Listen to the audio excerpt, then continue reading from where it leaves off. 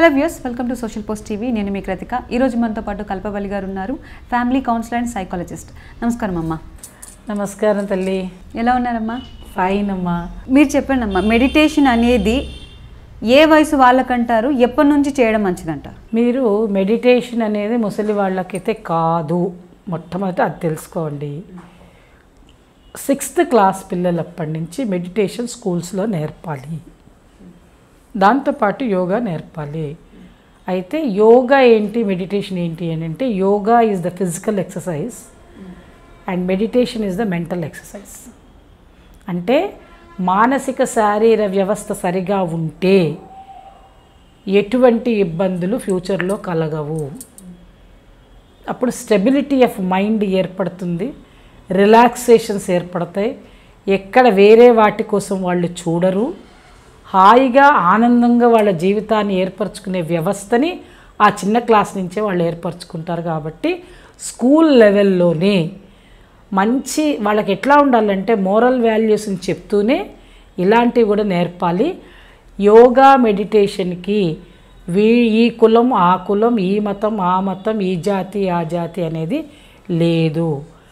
భారతదేశంలో మనం స్కూల్లో ప్రతిజ్ఞ ఎలా చేస్తామో, భారతదేశము నా మాతృభూమి అని మనం ఎలాగైతే చేస్తామో, భారతీయులందరూ నా సహోదరులు అని అంటే దాని అర్థం ఏంటంటే we are one, our country is one అని మనం ఎలా అనుకుంటామో అలాగే ఈ మెడిటేషన్ని తర్వాత ఈ యోగాని మనం చేసుకోవచ్చు.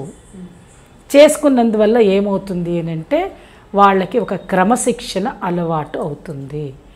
దీంతోపాటు మోరల్ వాల్యూస్ని జోడిస్తూ వాళ్ళకి కనుక మన సమాజాన్ని పట్ల, కుటుంబ వ్యవస్థ పట్ల అన్నిటి విషయాలలో కనుక మనం వాళ్ళని ఎడ్యుకేట్ చేస్తూ మామూలు పాఠ్యాంశాలను నేర్పించినట్టయితే వాళ్ళు 10వ క్లాసు దాటి వచ్చి ఇంటర్మీడియట్ లెవెల్లో వాళ్ళు ఒక మంచి యువకులు అవుతారు. ఆ యువకులు అయిన తర్వాతనే వాళ్ళు ఇంటర్మీడియట్ అయిపోయి డిగ్రీ లెవెల్స్ చేసుకునేటప్పుడు అనవసరమైనటువంటి విషయాల జోలికి వెళ్ళరు.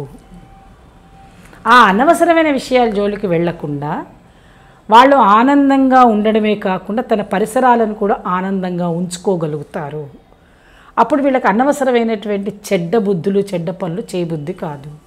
కాబట్టి మన స్కూలింగ్ బాగాలేదు, వ్యవస్థ చెడిపోతుంది. అక్కడ కుటుంబ వ్యవస్థ, స్కూల్ విద్యా వ్యవస్థ, బడి వ్యవస్థ పాడైపోతుంది. కాబట్టే ఇవన్నీ జరుగుతున్నాయి.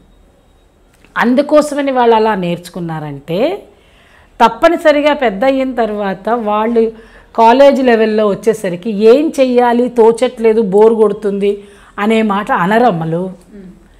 లేకపోతే మీరు అడిగినట్టుగా రిలాక్సేషన్ కోసం ఎక్కడో చోట వెతుక్కోవాల్సి వస్తుంది. మీరు హాయిగా చక్కగా సరదాగా వెళ్ళండి. వెళ్ళిన తర్వాత మీరు అమ్మా నాన్నలతో కబుర్లు చెప్పుకోండి, మీ అక్క చెల్లెళ్ళతోటి, మీ కుటుంబంలో ఉండేటువంటి వాళ్ళతోటి ఫ్యామిలీ గెట్ టుగెదర్స్ చేసుకోండి. That is one type of relaxing. ఆ రిలాక్సేషన్స్ మీరు మర్చిపోవట్లా. మీరేం చేస్తున్నారు, రిలాక్సేషన్ అంటేనే ఆ వినోద వ్యవస్థ ఏదైతే ఉందో దానివల్ల అక్కడికి వెళ్ళి మీరు రిలాక్స్ అవ్వట్లా, మీ ఆరోగ్యాన్ని పాడు చేసుకుంటున్నారు. శారీరక మానసిక ఆరోగ్య వ్యవస్థ అంతా కూడా దెబ్బతింటోంది. దానివల్ల మనమే నష్టపోతున్నాము.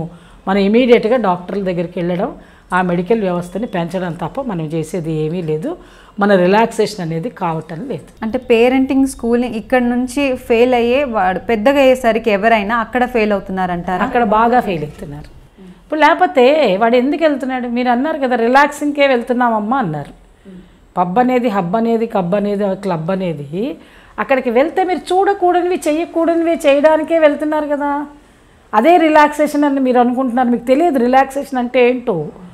రిలాక్సేషన్ అంటే ఏంటో తెలిసింది అనుకో మీరు అక్కడికే వెళ్ళరు కదా. ఇన్ని రకాలు ఉన్నాయి రిలాక్సేషన్కి. అందుకని రిలాక్సేషన్ అవ్వాలి అని అంటే రొటీన్ నుంచి భిన్నంగా కావడమే రిలాక్సేషన్ మీ ఉద్దేశంలో. అవునా కాదా? అవునా కాదా చెప్పండి. రిలాక్సేషన్ అంటే రొటీన్ కంటే భిన్నంగా ఎక్కడికైతే వెళ్తామో అది మాకు రిలాక్సేషన్ అని ఈ యువత అనుకుంటోంది. కాబట్టి పబ్ కల్చరు, క్లబ్ కల్చరు పెరుగుతుంది. అవి మనం కనుక మన ఆధీనంలో పెట్టుకున్నట్టయితే ఆ విభిన్నమైన దాన్ని మనం ఇంకా విభిన్నంగా చక్కగా చేసుకుని వేరే వ్యవస్థలోకి కనుక మనం వెళ్ళినట్టయితే మన ఆరోగ్యాన్ని మనం కాపాడుకోగలుగుతాం, మన విలువలను మనం కాపాడుకోగలుగుతాం, సమాజ విలువల్ని కాపాడగలుగుతాం, కుటుంబ విలువల్ని కాపాడగలుగుతాం, సామాజిక పరిరక్షణ చేసుకుంటూ ఆనందంగా ఉండగలుగుతాం. ఇవన్నీ మనం మర్చిపోవట్లా.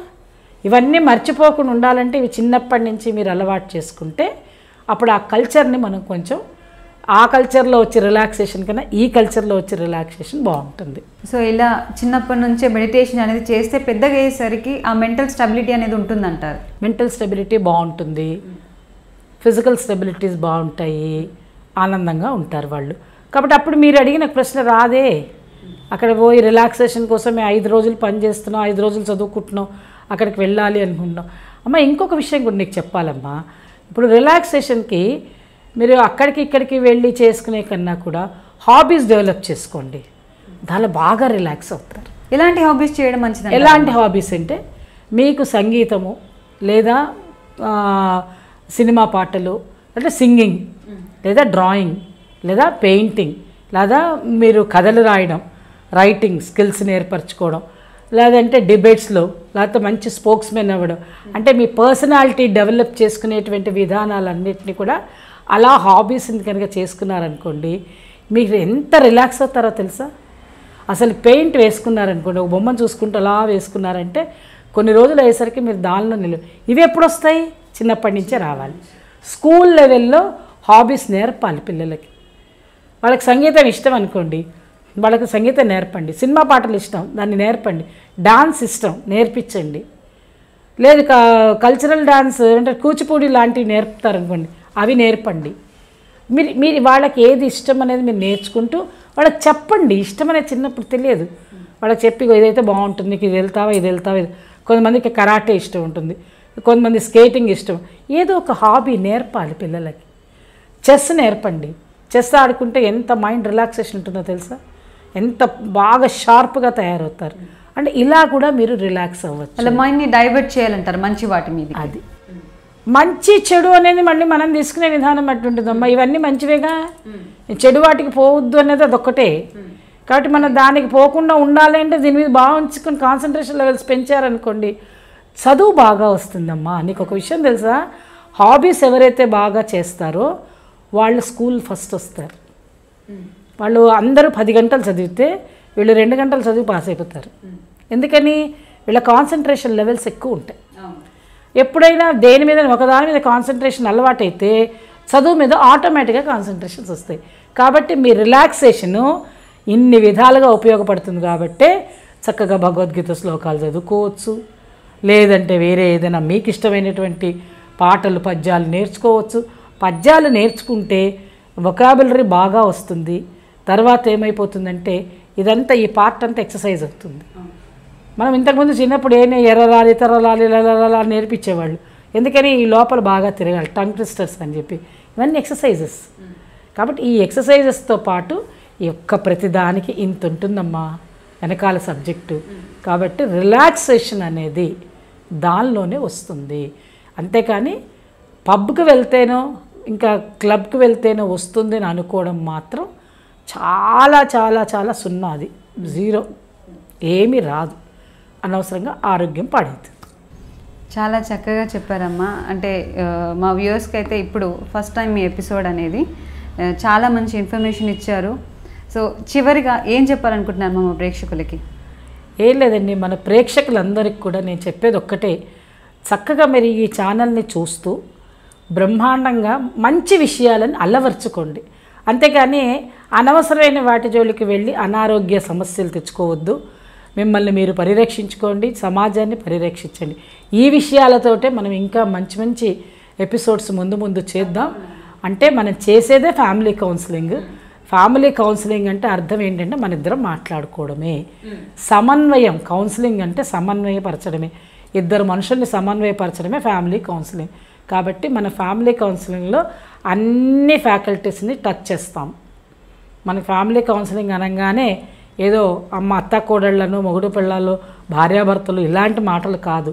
అన్ని రకాల విషయాలు, social counselling, economic counselling, educational counselling, financial counselling, astro counselling, దాంతోపాటు ఫ్యామిలీ కౌన్సిలింగ్, ఇన్ని రకాల కౌన్సిలింగ్స్ ఉంటాయి. తప్పకుండా ఇవన్నీ నా దగ్గర ఉంటాయి, నేను ఇవన్నిటిని డీల్ చేస్తాను కాబట్టే నాకు తెలిసినటువంటి విషయాలని చక్కగా అందరితో పంచుకున్నట్టయితే మన వ్యూవర్స్ అందరూ ఆనందంగా ఉంటారు. కాబట్టి మనకి 2020 ఎంత ఆనందంగా ఉండాలనేది ఇవాళ నుంచే మనం మొదలెడుతున్నాం. తప్పకుండా అమ్మా. నమస్తే.